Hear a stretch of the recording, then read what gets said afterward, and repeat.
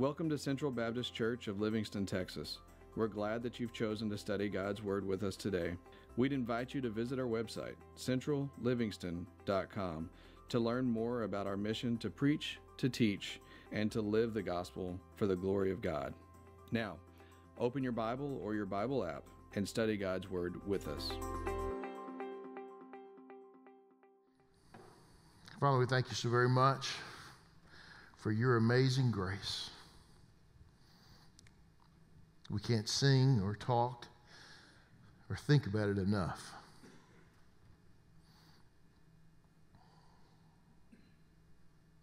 We're so thankful for the privilege of being able to come and worship you, to be in your presence, to be with your people.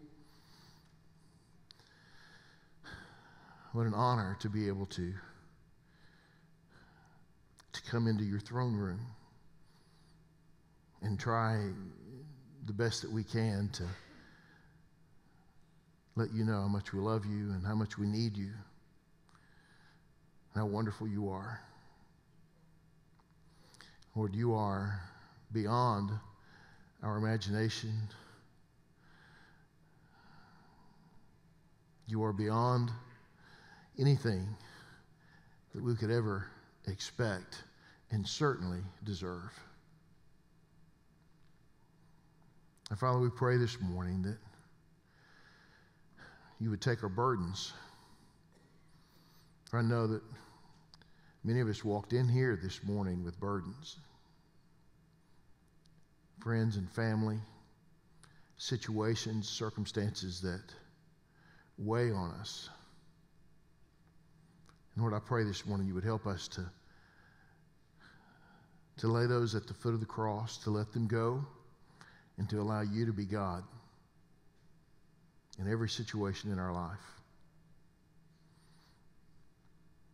And Lord, that as we attempt to pick those things back up, that you would encourage us,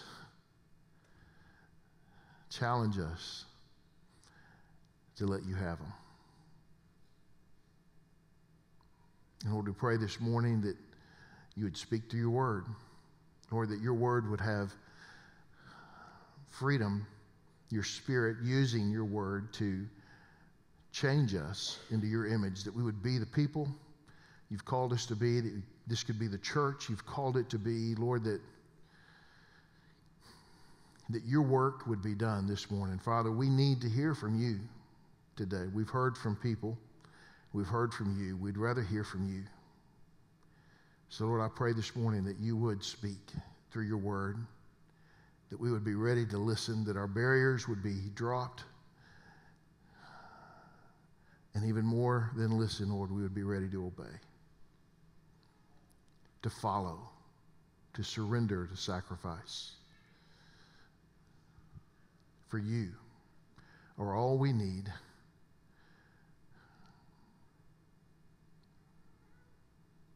All we hope for. In Jesus' name we pray. Amen. Well, it's good to be back here at Central. Familiar faces, many, and new faces. I'm glad to be back. I'm glad Sonny invited me. Love coming to Central Baptist Church in Livingston. I want to invite you to open your Bibles with me to Matthew chapter 8. Matthew chapter 8.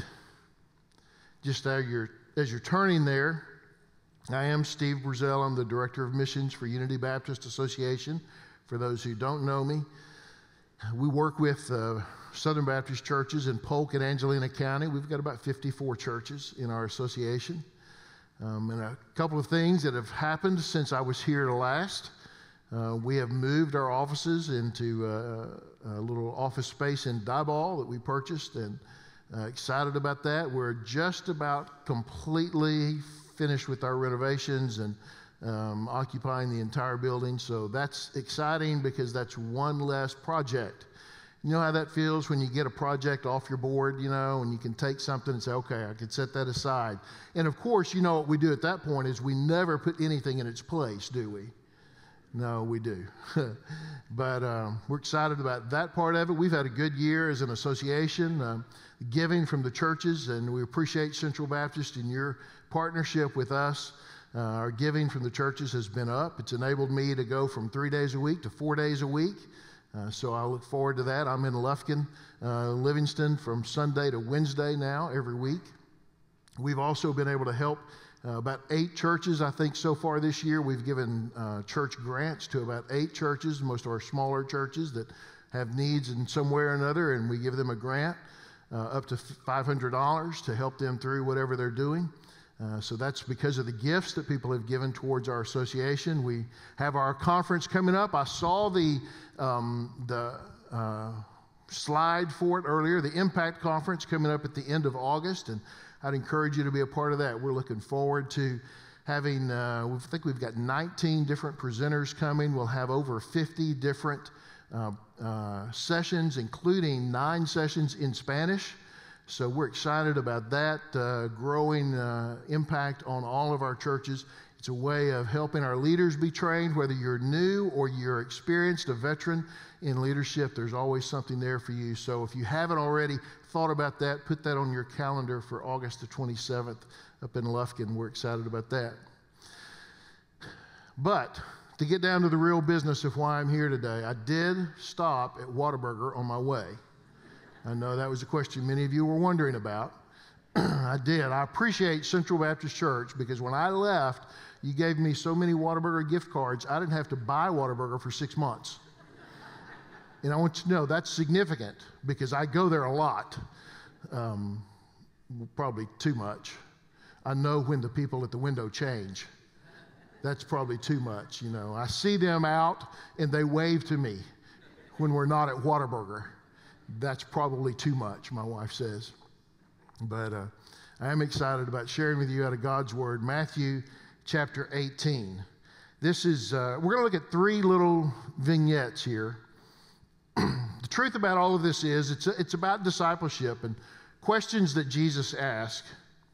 And in essence, what I want you to hear this morning is this, that if you're going to follow Jesus, you're going to have to follow him on his terms and not yours.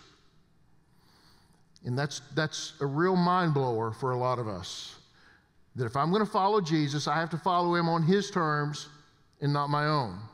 So we're going to look at these 3 little situations, 3 different people, and we kind of see an escalation in the expectation and the challenge and the intensity of what's going on here in each one of these situations. So we're going to break them down. Let's look at chapter 18, beginning at verse 18. It says, when Jesus saw a large crowd around him, he gave the order to go to the other side of the sea. This is the Sea of Galilee.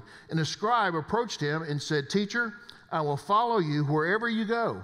And Jesus told him, foxes have dens and birds of the sky have nests, but the Son of Man has no place to lay his head. A scribe comes to Jesus. The scribe is a person who is religious. They are educated religiously. This is a significant person in Jewish religion. This is a person who has great knowledge, who has studied well, who is devoted. And yet this person is coming to say to Jesus, I'll follow you wherever you go. That is a significant move by this teacher of the law, this scribe, because they are proclaiming their allegiance to Jesus, which means they have to turn from their allegiance to their group that they're a part of, the scribes and Pharisees. You know, the scribes and Pharisees typically are against Jesus, right? Almost every time when we see scribes and Pharisees, they're against Jesus. But here a scribe comes to Jesus and says, I'll follow you wherever you go. That's a statement of faith, isn't it? This is a response to a gospel message, the gospel message that we believe that Jesus lived and made real for us. And that is that every person is loved by God and valued by God, but every person has sin, right? Look at the person next to you and go, you're a sinner. Just elbow them right in the side. You're a sinner. Because they are, but so are you. They're elbowing you at the same time. We're all sinners. Everybody in this room's a sinner, right? Everybody watching online's a sinner. When you go out to eat, everybody in that restaurant's a sinner. Bunch of sinners. You go to the gas station to buy gas, the people pumping gas next to you, sinners. You go to work, the people work next to you, bunch of sinners. You're in school, you know who you're in school with? A bunch of sinners. Because we all are. The gospel message is, though, that God loves us so much that because of our sin and because of the need that it creates for us to have a relationship with Him that has been broken, He sent His Son Jesus to live and then die on a cross. And then when Jesus died on the cross, He didn't die for His sin because He had none. He died for our sin. He died for your sin and for my sin. He died for the sin of everybody you're going to meet at the restaurant or at the gas station, at work or in school. He died for all of their sin, right? Paid the penalty for it. And then He invites us to put our faith and trust in Him, to follow Him. Wherever He leads, I will go. When you follow Him, He gives you eternal life. He forgives your sin. He wipes it away. He cleanses you of all your sin. He makes you as white as snow, so that you may have a relationship with Him. When you enter into a relationship with Him, that relationship can never be broken. It's for eternity. So you spend eternity with Him. Instead of, if you don't enter into that relationship with Him, you spend eternity away from Him, apart from Him. That's the gospel message, and that's what this teacher, this scribe, is responding to. He has heard Jesus preach, he's heard Him teach, and he now says, I will follow you wherever you go. Does that sound like a person making a profession of faith in Christ? Does to me. Sounds like somebody that walked down the aisle of a church one Sunday or one Wednesday or one day at VBS, or somebody that talked to their pastor, somebody that talked to their mom and dad at the kitchen table and said, I want to follow Jesus for the rest of my life. This is a good thing, isn't it? Because this was hard. You know, it's easier for some of us. I guess maybe it kind of seems easier for some of us. I grew up in church. I was the baby in the window in the nursery that everybody looked at, and said, look at that ugly baby. No, they didn't say that. But that's who I've been in church my whole life. And so in some ways, it was easier for me to come to Christ because I had been in it.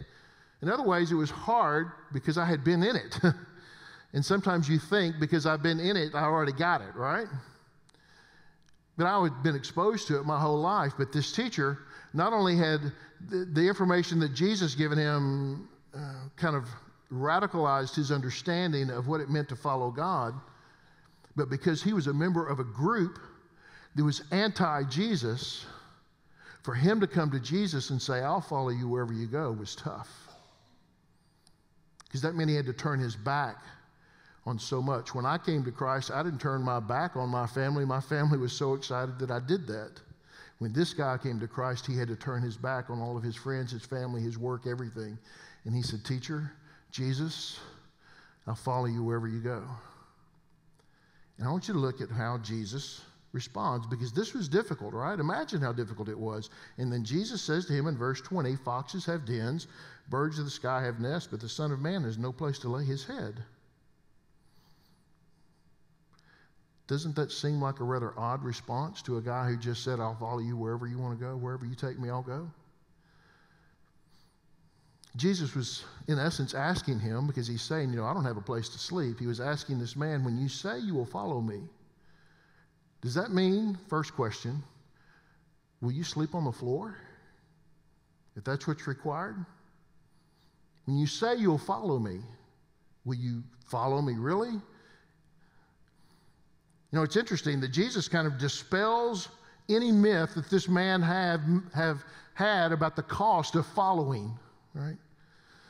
Immediately he says to him, I sleep on the floor. I don't have a place to lay my head. I don't have a home. I don't have a bed. You really going to follow me anywhere?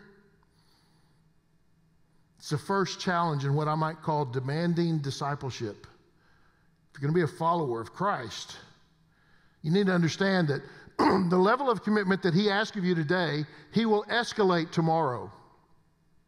What he asks you to do now will become larger tomorrow, bigger tomorrow. He will challenge your faith. You need to be prepared that Jesus will challenge your faith, because that's how you grow. That's how you grow in your faith, how you get deeper in your faith. And so this man who makes a big decision, I'll turn my back on everything, and Jesus, I'll follow you wherever you go. Jesus says, really? So you'll sleep on the floor with me? We don't know what he says. But look what happens next. The next one, verse 21.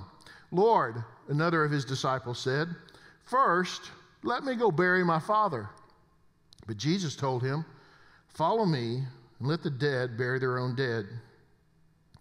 Now, I'm just going to tell you that when you first read that, it sounds rather harsh, don't you think? But what we don't know is whether the guy's father was actually dead or not. You ever think about that? He said, let me go bury my father. It wasn't like he was headed to the funeral that day. In fact, it may have been that his father was still alive, and most likely he was.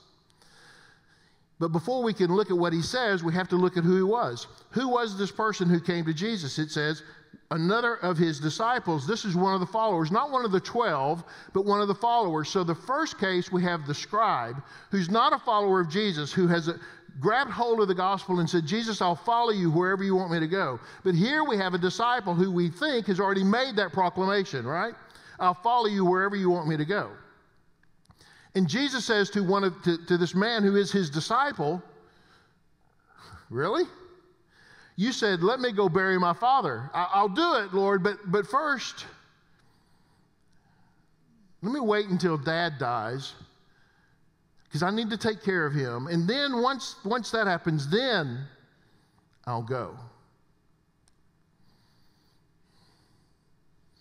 The question is, will you sleep on the floor? Second question, would you leave your family? If that's what it meant to follow me, would you leave your family? The first guy, the scribe, makes his initial proclamation of devotion, but this disciple, this follower of Jesus already, is now challenged to go farther. Can I just wait until this period of my life passes? Once I kind of get through this, then I'll be freer. Then it'll be easier. Then I can really do that. You ever had that thought about something? Once I get through this time of life, then I'll have time to really be devoted to the church. Then I'll have time to really follow Christ. You know what you find out through that? I don't know if your experience is like mine, but what I find out is that when I get to that next phase of life, it just gets busier. I mean, oftentimes we think, young people will say, well, I'm going to go to church, but I'm going to wait till I have kids because I want my kids to grow up in the church, so I'm not going to do it now. And then they have kids, and boy, you get really busy then, don't you? Well, once my kids are kind of walking and they don't have to be carried everywhere, because that'll be easier. Well, now, once my kids get in school, then my life will calm down. It'll get more of a rhythm to it, right? Because when your kids are in school, then you're nowhere near as busy, right? Well, once my kids graduate, then I'll have a lot of free time. No. Well, once I retire, then I'll have a lot of time. I've talked to a lot of retired folks who are like, can I go back to work? This is killing me, this retirement. Especially those men who end up back home and they see that list that their wife has for them, and they're like, I really got to get a job, sorry. We could keep pushing it off and putting it off and putting it off and putting it off and never get there.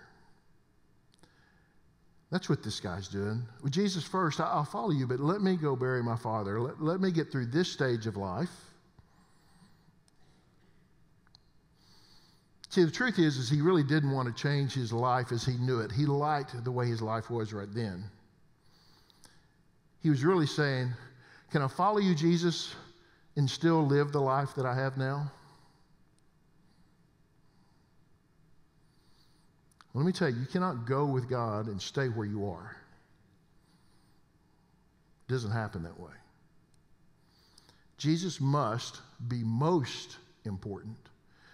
Not one of the priorities, the priority. Let me just say this, not even the highest priority, the priority. If you make Christ the priority of your life, everything else will fall in order. But if you just make Christ one of the priorities in your life, nothing else will ever fall in the right order. He must be the most important, because only Jesus has the authority to demand such from us. Let me tell you that if your husband says, I need to be the most important person in your life, he does not deserve that spot. If your wife says, I need to be the most important thing in your life, she doesn't deserve that spot. Your kids don't deserve that spot. Your parents don't. Only Jesus can make that demand. Now, if Jesus makes that demand on you, then your husband and your wife and your kids are going to be important to you also, aren't they? Because that would be part of following Christ. But only Jesus can make that demand on your life. Only Jesus can say, I must be most important in your life. The number one, only priority of your life. Only He can make that demand. And this other thing, discipleship is always a present obligation. Discipleship is never something that you can get to when you have time. Discipleship is a now thing. It's not a when later on. It's a now thing, and that goes for whatever age you are. What was the number, 5, 55, or 105? Do we have any 105-year-olds? I don't know, maybe. Whatever age you are, discipleship is for right now. So don't be thinking, well, once I become a youth, then I will. Once I get out of, I'm just in junior high now. It's not that big a deal. No, it is now. Well, once I get to high school, no. Once I get to college, no. Now is the time to be a follower of Christ. Now is when He calls you. And just say one other thing about this, because this requires sacrifice, doesn't it? You'll have to sacrifice some things. If I'm going to follow Jesus, then I'm going to have to let go of some things that are important to me. That's what sacrifice is. Sacrifice is not letting go of stuff I don't care about to begin with. Okay, so like if you've got a lot of clothes that you don't wear anymore, if you still have some 70s bell bottoms in your closet somewhere that you're just hanging on to till they come back in style. And then finally you decide, I probably ought to just give these to Goodwill. And you go and give them to Goodwill. You haven't sacrificed something you haven't worn in 50 years. But if you go down and spend good money that you have now on something and give it to somebody, well, that's got a little bit more of a sacrifice, right? If I give something that's valuable, now it's a sacrifice.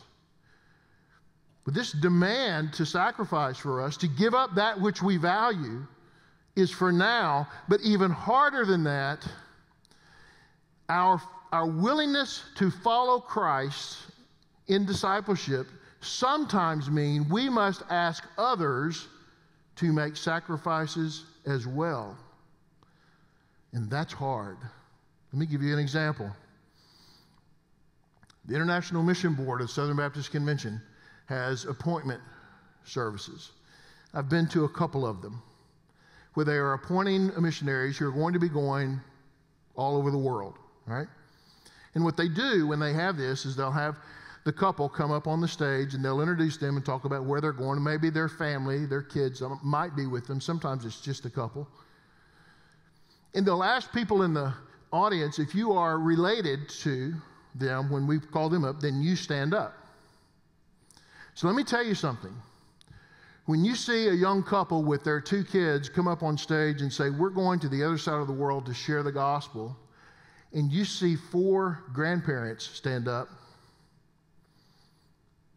who know, I'm not going to see my grandkids but maybe once a year, and I'm going to have to spend a lot of money to go do that.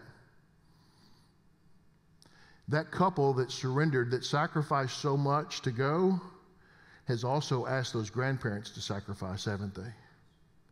And that's hard. Now, you're not a grandparent, you may not figure that out, but the grandparents in the room know, right? To not get to see my grandkids, you're going to take my grandkids to the other side of the world? What do you think you're doing? Now, some of you know that one of our daughters and our grandson, Jackson, lives with us. I've talked a lot about Jackson when I was here before.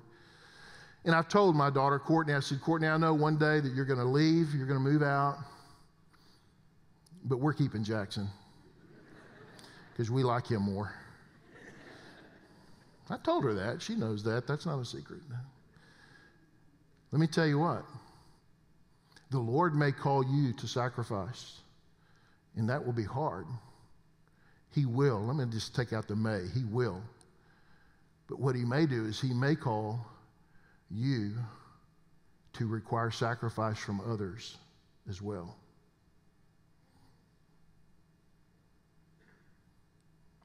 Will you leave your family? Third question. Verse 28. Remember back in the beginning, Jesus had told them, let's go to the other side of the Sea of Galilee. So verse 23, sorry. As he got into the boat, his disciples followed him. And suddenly a violent storm arose on the sea, so that the boat was being swamped by the waves. But Jesus kept sleeping. So the disciples came and woke him up, saying, Lord, save us. We're going to die. Now, did you hear my Texas in that? It says we're going to die. But that's not what they said. They said, we're going to die. It's happening. They were serious about this, right? He said to them, why are you afraid, you of little faith? Then he got up, rebuked the winds and the sea, and there was a great calm. And the men were amazed and asked, what kind of man is this? Even the winds and the sea obey him. So the 12 disciples get into a boat with Jesus to go to the other side. And among the disciples, there are several fishermen, right? People whose life is lived out on the Sea of Galilee. They are extremely experienced, knowledgeable. They know how it works. They know how to move a boat. They are aware of storms. They've been in them, no doubt, often in their fishing days. Now, I think it's probably likely that some other boats also followed, but we know for sure there were other boats out on the Sea of Galilee, right? They're out on the lake that day. But here we have the 12. Sea of Galilee is relatively small, but very deep.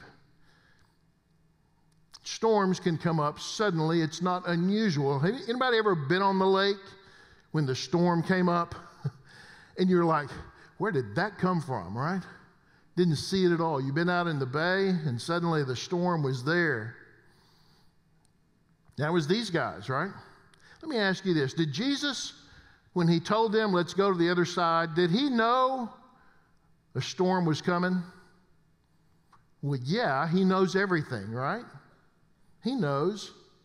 Why in the world would Jesus lead his disciples to get into a boat knowing that a storm was coming? Why would Jesus lead his followers into the storm? You ever thought about that? I think most times we think Jesus only leads us out of the storm, right? But here we see a clear instance where I think, understanding who Jesus was, that he led them into a storm. And he went into the bottom of the boat and took a nap. I like that. I don't know about you, but I feel like that may be the way I'm most like Jesus. I can sleep pretty much anywhere.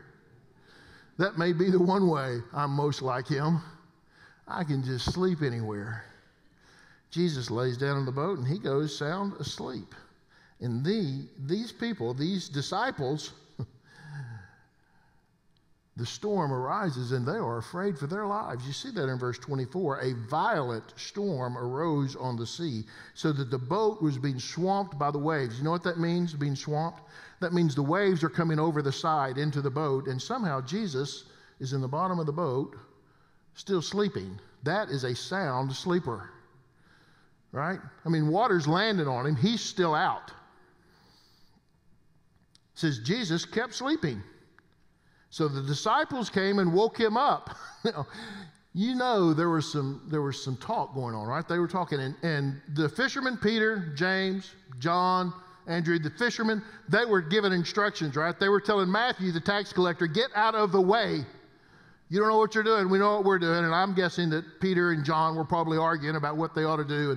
And Peter knew he was right, and so he was telling everybody what to do, and it's not happening. It's not getting any better, and they're trying to fix all this because Jesus is really tired, and obviously he's tired. He's still asleep, and they're doing everything they can to try to save the boat, and finally somebody says, Jesus, would you help? Wake up. They come over, they shake him. Would you please can't you tell we're about to die? Now let me just say that when fishermen, professional fishermen, are out on a boat in a storm and they are afraid for their lives, you are in trouble, right? Because I don't know, I mean, I've been on a lake, I've been in a boat for 16 years, and that's been like 10 years ago. That's a joke, it's a lot more than 10. I've been on a boat a lot, and so I know how to fake like I know what's going on, right? And I'm a guy, so I know how to pretend that I'm in control. I got this. But I was sitting in a little boat one time. We were out on Lake Ray Hubbard, and the storm came in, and I was sitting with the top over the boat, waiting for my friend to put the trailer back in the water, and hail was literally coming in sideways. And I thought, well, I'll sit in here and I'll be protected. It can't hit me from the back, and it couldn't hit me from the back. It went in, it hit that side, it hit this side, hit me in the stomach. I mean, it was crazy. And I was a little concerned. I was glad there were 4 men who were willingly standing in the water at the boat ramp to hold your boat on the trailer while you pulled up, because there's no way you could keep it on the trailer otherwise. It was a terrible storm. None of us were expecting it. And these guys were in the middle of the sea when that happens. The Sea of Galilee is swamping their boat, and they're afraid they're going to die. And Jesus wakes up, and look what he does. He says to them, "Why are you afraid?" Now, can't you picture Jesus, look around, buddy. Do you not see what's happening? And then Jesus rebukes the wind and the sea, and everything goes calm like glass. You know what I find interesting, just a little sidelight? All the other boats that were out on the Sea of Galilee that day, that were trying their best to survive in the middle of that storm, got to enjoy the calm too. They just didn't know why. Let me tell you, there are a lot of people in the world that enjoy the presence of Christ in the world who don't know why. It's not worse than it is. That's just a little sideline. Here's the thing. These were the disciples. The first we had the teacher, right? The scribe. Then we had a disciple, but now we have the 12 disciples who are being challenged. Why are you so afraid, you of such little faith? Aren't you willing to give your life? Isn't that what he's saying? Aren't you willing to put your life in my hands? I'm on the boat. Do you think I'm going to die? Do you think Jesus, that God sent his only son? Is that John 3:16? For God so loved the world that he gave his one and only son to die in a boat on the Sea of Galilee? No. Why don't you trust me? Why can't you trust me here?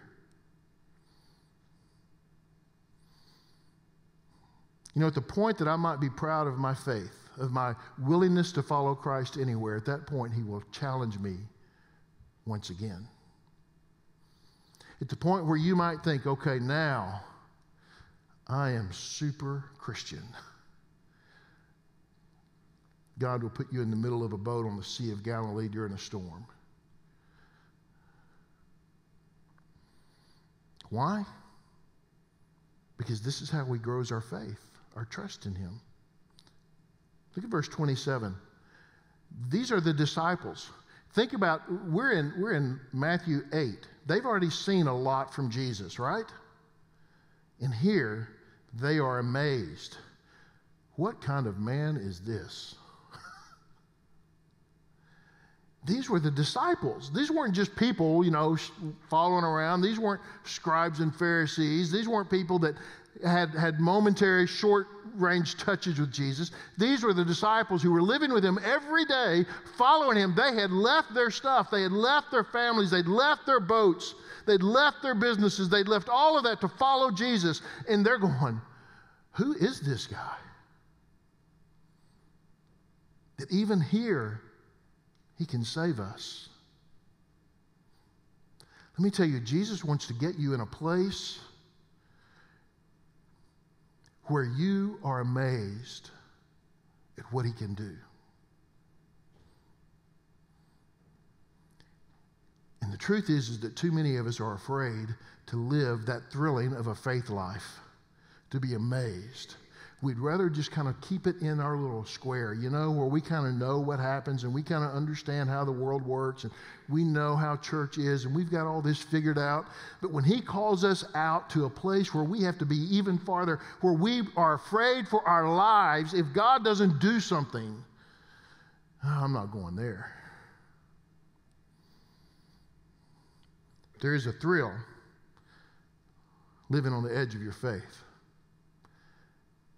Some people don't want that thrill. They rob themselves of the blessing of trust. There is a blessing in just trusting the Lord and saying, Lord, you're going to have to get me through this. Lord, you're going to have to do this. Now, the truth is he's going to have to do it anyway. If it's going to happen, he's going to have to. The question is, are we willing to follow him to that point where we will even put our lives in his hands? Lord, my life is yours. Whatever you want to do, wherever you need to do it.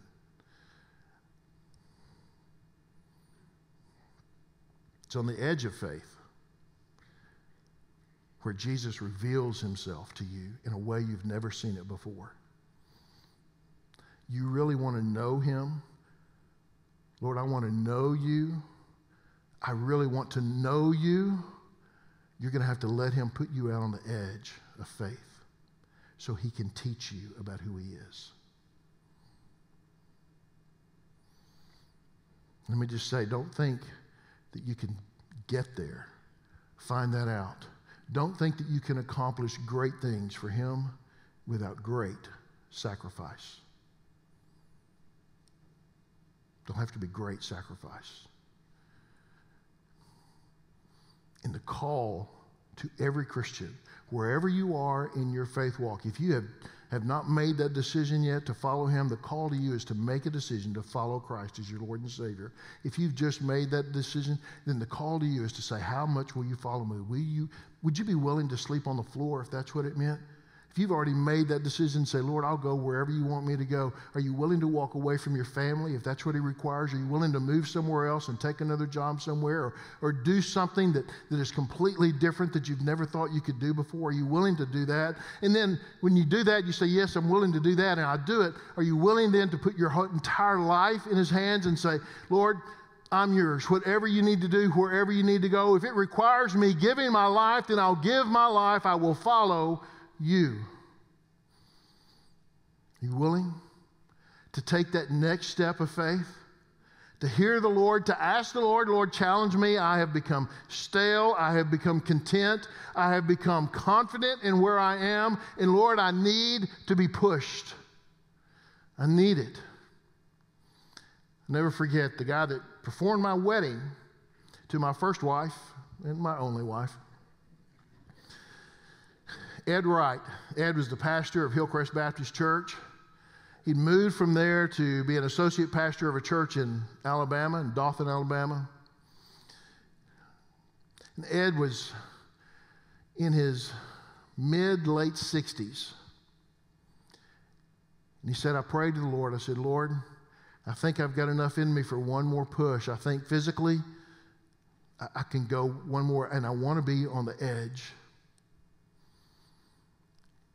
And the Lord called Ed and his wife Jana to move to Vermont and start working with Northeastern Baptist College, a small conservative evangelical Baptist college in Vermont, the only conservative evangelical college in all of New England. Started in 2013. Ed was in the first staff of that college. And they went from Alabama, they'd been in Texas and Alabama, to Vermont.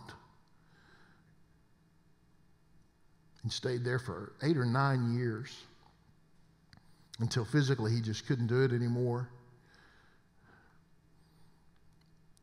But he went to a place he'd never been, to work with people he'd never met, to do something he'd never done, because he wanted to know what it was like to live on the edge of faith.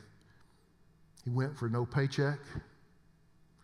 He and his wife lived up there for 8 or 9 years. Hardly ever got paid from the college because the college just didn't have the money. And somehow, the Lord provided all along the way. I love to know those stories. I love to read those stories. Wouldn't you like to live that story? Wouldn't you like to live that? Lord, put me on the edge of where I am now. Put me on the edge, because there are things about you that I desperately want to know. And there are things about you that I want to live in my life. The disciples, you thought they knew so much, and yet even they said, who is this guy? That even the winds and the waves obey him. They learned something about Jesus that day they never knew. There's so much he wants you to know. There's so much he wants you to do. There's so much he has for you. He is going to challenge your faith today, this week, and that's a good thing, because it's an opportunity to find out more about him that you could never know otherwise. So this week, this month, very soon, your faith level where you are now will be challenged. And my encouragement, my exhortation, my challenge to you is to say yes. To not say, let me get through this point. And it's okay if at a point in the middle of that you go running to the Lord and say, Lord, I'm going to die. Let him be your Lord. Let him be your answer.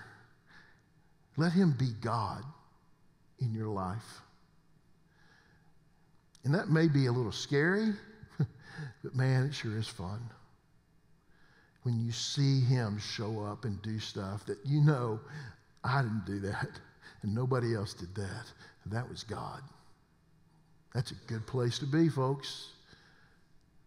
Afraid for your life, scared of where you are, but knowing you're in the place where God put you. I would much rather be in the middle of Syria, Damascus, where I was in 2006. I would much rather be there in the hands of the Lord than here on my own.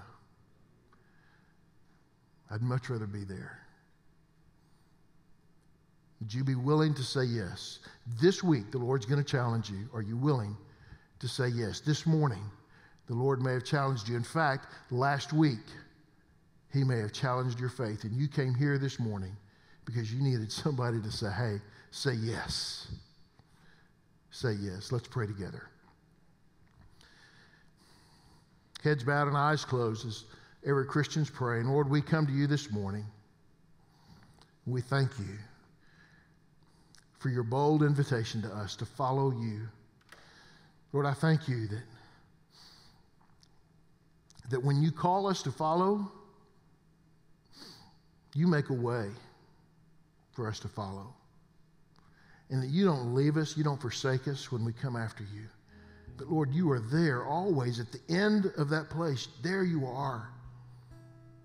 So Lord, I pray for those this morning that are struggling with that faith, that are struggling with a willingness to follow you, that they know in their lives right now, they have a call on their heart. And they're battling within their own souls about whether to follow you or not. Lord, I pray that you would give them courage, boldness, faith to trust you and to let you be God in their lives. Heads bowed and eyes closed as God speaks to your heart this morning. Maybe you came here this morning, you came to church because you're searching for an answer. But that answer is the person of Jesus Christ. And if that's you this morning and you're searching for an answer, I'd encourage you to be like that scribe was. You just say, Jesus, I'll follow you wherever you go. Or maybe you're at another place in your walk. You've already made a decision to follow Christ, but the truth is you've got some faith decisions you're struggling with. You've been battling in your own heart with a confidence in following the Lord and knowing that he'll answer that call. Follow him. Say yes to him. In just a moment, we're going to stand and sing. And when we do, if you find yourself to be like that scribe and you need to make a decision to follow Christ, when we stand to sing, I want to invite you to come down here. I'll be standing here. Ethan will be here. Come and talk to us about what it means to follow Christ. If you've got another faith decision that you're struggling with about whether or not you ought to follow, and you just need somebody to pray with you, I'd invite you to come. We'd love to pray with you. Or maybe you just need to come and put something before the Lord. The altar here is open. And I know you can pray right where you are, but there is something about coming to the altar in church and putting some things down and leaving them that are so very important to us. However the Lord has spoken to you this morning, you've got a decision to make. If you need to join this church family, what a great church to be a part of. In just a moment, when we stand to sing, you make your decision. You come. We'll be standing down here in the front to pray with you, to talk with you. For the altar, just come and pray. Father, we give you this time. You offer us the privilege of following. Today, we say yes. We say yes. Lord, we don't need a bed to sleep in. We'll just follow you. Say yes and leave our family. If that's what you call us to do, Lord, we'll leave. Walk away from mom and dad and venture out where you've called us to be. Lord, we'll say yes. If you ask us to give our lives, yes. Lord, we say yes to you. In Jesus' name we pray. Amen. As we stand and as we sing, you've got a decision to make this morning. I'd encourage you to come. We're going to stand, sing. You come right now. Don't wait. You come. Thank you for tuning in to one of our services. We would love to invite you, if you're ever in the Livingston area, to worship with us. We're located at 503 Northeast Avenue in Livingston, Texas. Here at Central Baptist, we are an intergenerational body of baptized believers with a blended style of praise who value expositional preaching, meaningful membership, consistent discipleship across all ages, and a gospel emphasis both locally and globally. If you'd like more information about Central, please visit our website at centrallivingston.com. Once again, thank you and have a blessed day.